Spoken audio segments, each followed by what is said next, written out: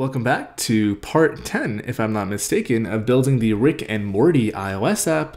We left off talking a little bit about pagination. We also started to hook up another screen. It's empty at the moment for character details. We're going to pick up right where we left off and dive into pagination for this character collection view here. So drop a like down below, subscribe, say hello in the comments for the YouTube algorithm, and let's dig in.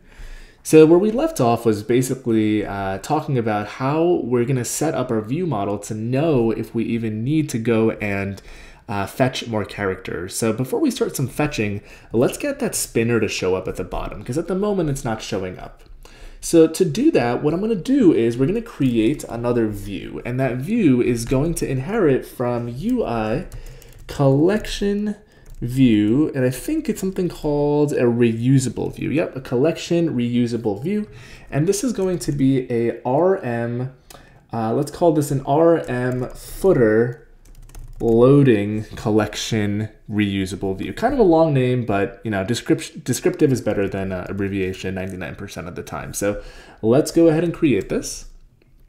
It is very similar to a cell such that we need to register and dequeue it. So we are going to create a identifier static constant on here. I'm also going to override the initializer.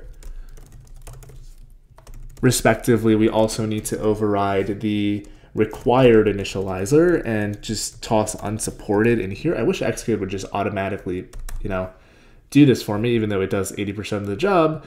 We're going to add a constraint function. So we're going to say add constraints. We're going to use this in a moment. And I guess for now that's good enough. So let's actually go to our collection view and let's actually register this and talk about how the heck we're going to use it. Before I do that, let me actually just toss a color in here. So one thing you'll notice is that this does not have a content view, which is by design. Let me make this blue because we want to actually see it when it shows up. And let's go back to our view model for the character list view. And we're going to register this to the collection view. And actually, we need to go to the character list view where the collection view resides. So we are going to register this in the collection view, and we're going to say register. And when you type out register, you'll see you get another function here called view class. We want to register a RM footer loading collection reusable view.self. And this is going to have an identifier, which will be the identifier we added. And this thing here is important. This is the supplementary view of kind. So this is going to be the UI collection view, and we want element kind section footer. So basically what we're saying is we're registering a footer that we can show up at the bottom. If we wanted to, we can dequeue it, but we need to actually inform the collection view of this. Now, we need to actually implement the data source functionality, whether or not this should show up. And now that actually resides in the view model, which is what I was thinking of earlier. So to do that, we need two things. We need to specify the size of the footer as well as the function which will dequeue the footer itself. So we are going to say collection view, and there is a function in here that we want, which is view for supplementary element of kind at. Now, we don't care about the index path, but what we do care about is the fact that we can return a UI collection reusable view, but it has to be something. It can't just be nil, which is a little strange, right? So what we want to do is we're going to say guard that the kind is going to be a UI collection view element kind footer. Otherwise, we're just going to return, I'll just do it, I guess. We're just going to return a base view. So we'll just say UI collection reusable view. We'll just create it like so. Otherwise, what I'm going to go ahead and do is we want to dequeue that particular footer that we created. So we'll say footer will be collection view. And this is just like the cell that we did before. We're going to say dequeue a reusable supplementary view of kind will be kind. Identifier is an identifier we passed in. I'm going to line break this so it's a little more readable. And the index path will just be the index path that we're getting from this parameter of this function. And then we can just return the footer like so. Now, before we go ahead and give this a run, we also need to specify the size for this footer. So there's another function, which is collection view. And what we're looking for is, let's see if I can find it. So there is reference size for footer, And there should be another function. Let's see if I can find it, because there's literally tons and tons of these. So we don't want any of these display ones. We don't want the editing ones. Let's see if I can find it. So there's select, layout. Okay, layout, reference size. Perhaps it is a reference size one. I could have swore it was something else. So there's collection view, target index path. Nope. We want collection view. Now let's do footer. I guess it is reference size. Okay, so maybe I misremembered. So here what we can actually specify is the size for this particular footer. So the function is collection view, layout. We pass that in here as well, and it's a reference size for footer in section. So what I'll go ahead and do is I will say return CG size, and the width here will be the width of the collection view. So we can say collection view .frame.width, and the height I'm going to hard code to be 100. So let's go ahead and give this a build and run, and let's see if we see a blue view at the bottom when we scroll down. Cool, so we in fact do see a blue view. Now, we only want to see this if we have something to show.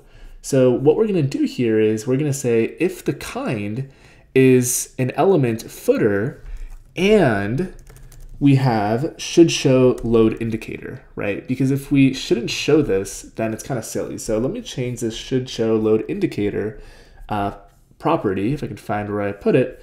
Let's just return false here. Now, we're still gonna, I believe, see the blue view. Actually, we're just gonna see empty space if I'm not mistaken, or crash, I guess, in that case. So let's see why this is actually crashing. We're gonna debug this together like I promised at the beginning of the video. So it's saying you're trying to dequeue a view of kind. Let's see, elements at index path, where elements calling kind, UI collection view kind section. The view returned from this was not retrieved by calling. Okay, so it's basically yelling at us that we didn't actually properly dequeue a view. We kind of instantiated it, which is actually exactly what we did. So let me explain what that means.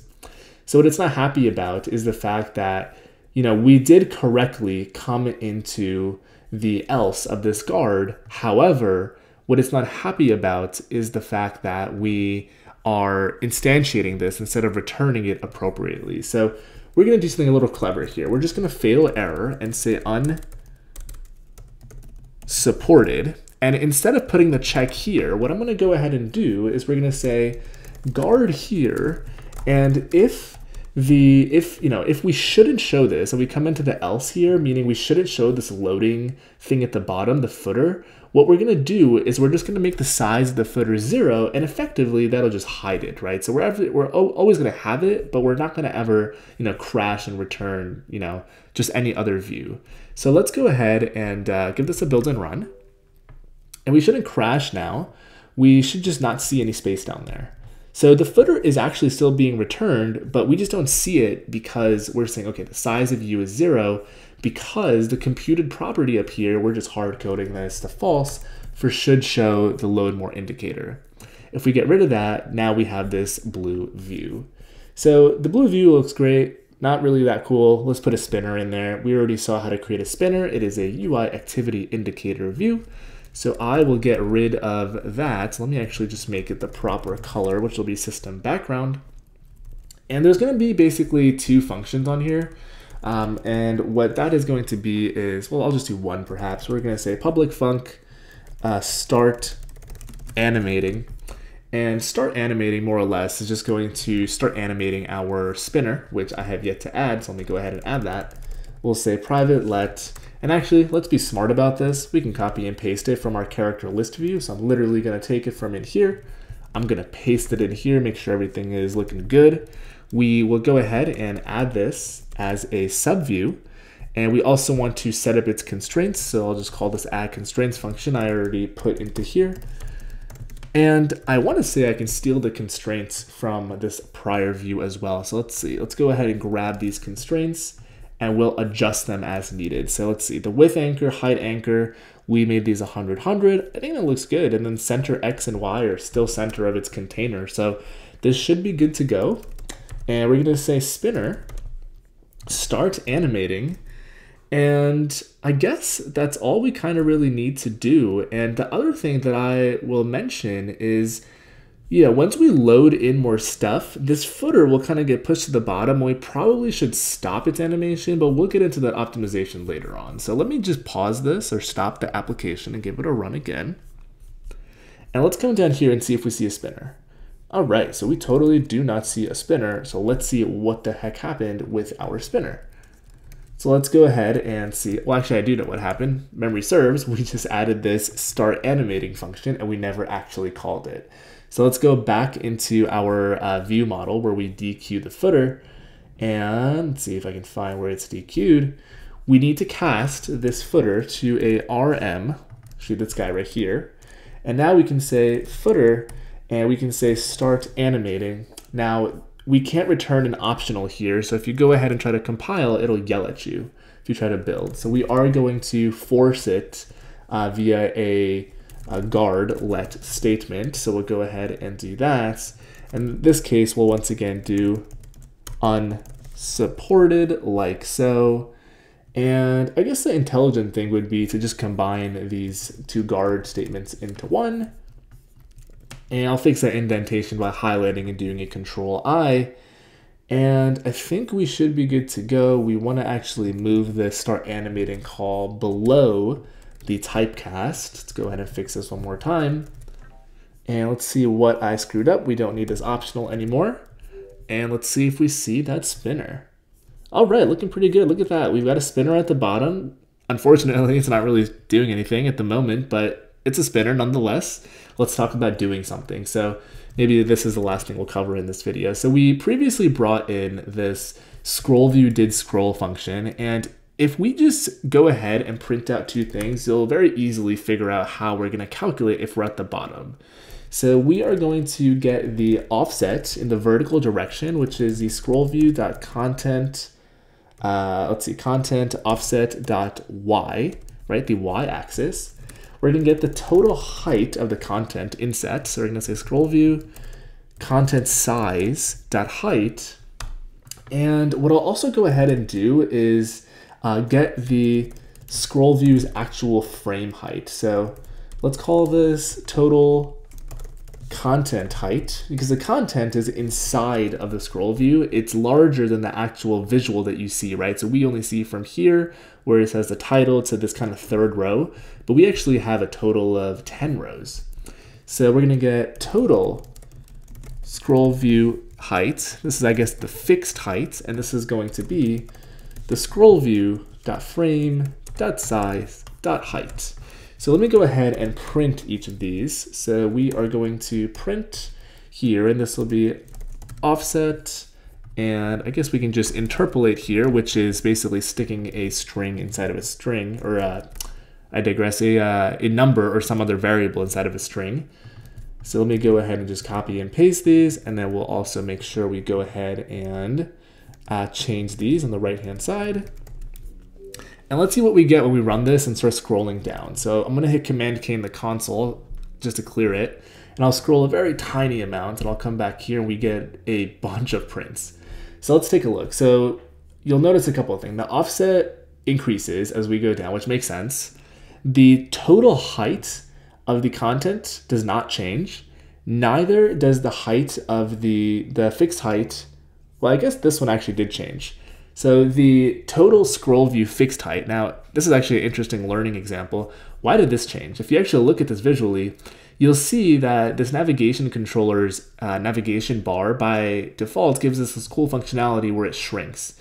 So if I go ahead and clear this and scroll it a teensy tiny bit more, you'll see that now the fixed height won't actually move. It's 671.3 repeating, and the content size height won't change as well. The only variable here is the offset. So let's scroll to the bottom and let's see where our offset lands. So our offset basically now is 221 or 2251, and the total height is 2922. And if you subtract 671, that's basically where we're at. So let's do a little bit of basic math here and figure out how we know if we're at the bottom. So we're gonna say that we wanna check if the particular offset is greater than or equal to the scroll views content size, subtracting the height here, and if it's, if it's greater than or equal to that, we can say should start fetching more, right? Because we already guarded against the state that we do have more stuff to load. And if we get here, we should start fetching more. So let's go ahead and get rid of these prints, and let's try scrolling down and see what happens. So by default, when we scroll, right, a few rows, nothing should happen. We should only hit that once we're all the way at the bottom. Let's see, nothing should happen still. Awesome. We're going to continue down. Should be getting close to the bottom. Let's get a little bit more. Hopefully that's the last row. And at this point, we see our spinner. We should see a print now, but we actually need to go all the way to the bottom for it to start printing.